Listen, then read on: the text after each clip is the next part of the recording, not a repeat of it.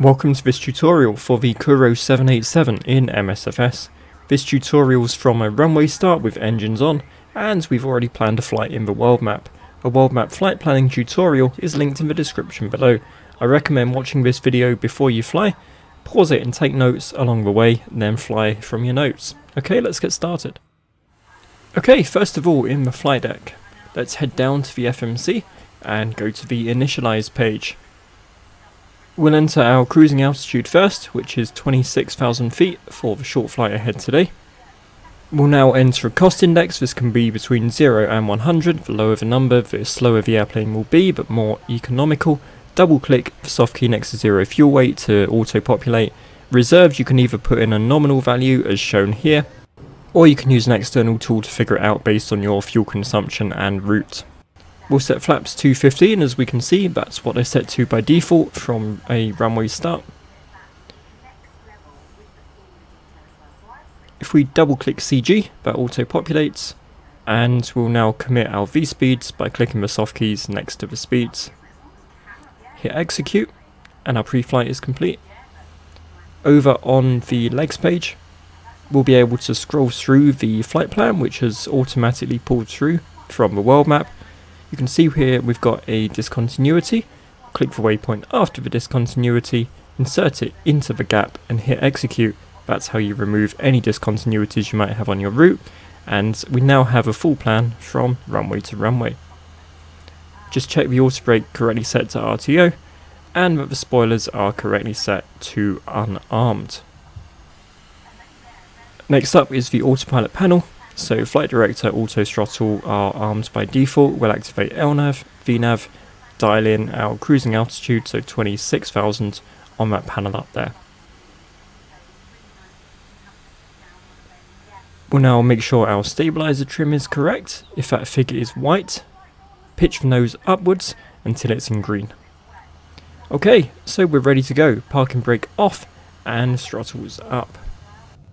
The plane will naturally start to rotate around your rotate speed. At that point, just pull back gently on the yoke, raise the landing gear as soon as you have positive rate, and shortly after that, around 400 feet, you'll be able to activate the autopilot.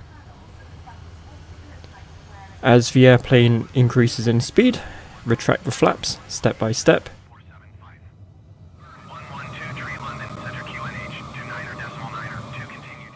Along the way, you'll notice the airplane might level off at some points during your climb. This is probably to obey an altitude restriction in the route, and as soon as it's past that restricted waypoint, it will automatically continue its climb.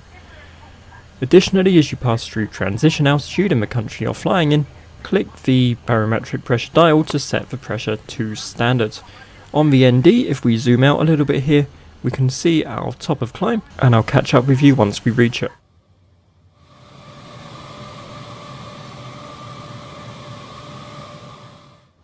When we reach our cruising altitude, the airplane will level off, and you'll see the VNAV speed annunciator replaced by VNAV path. While we're at cruise, we can sort out a few things in preparation for our descent and approach. So on the legs page, we need to find our bottom of descent altitude. This is usually signified by the letters FF and then the number of the runway that you're flying to. So at our destination, it's 2,400 feet. So on the autopilot panel, we're going to dial in an altitude that's either equal to or below it. The airplane will of course maintain its cruising altitude until it reaches its top of descent, at which point it will begin its descent to the altitude listed in the FMC for that final waypoint.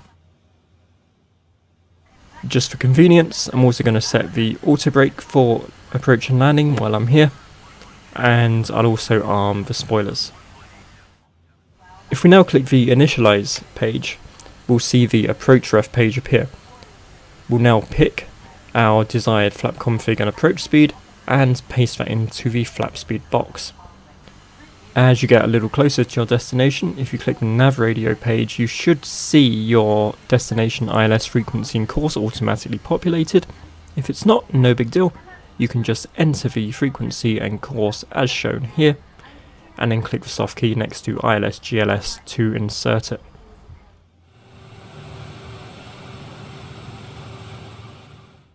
When top of descent arrives, the airplane will idle the throttle and automatically pitch the nose down.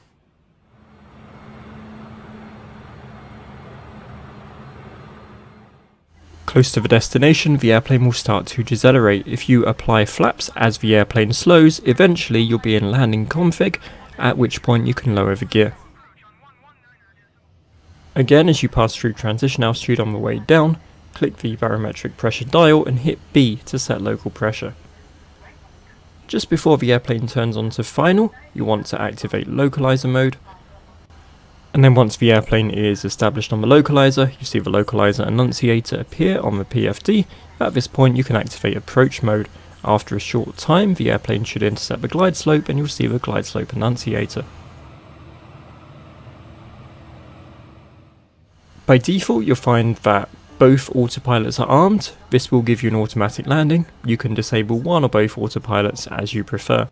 30 feet above the runway, the airplane will begin its flare and it will automatically idle with the throttle.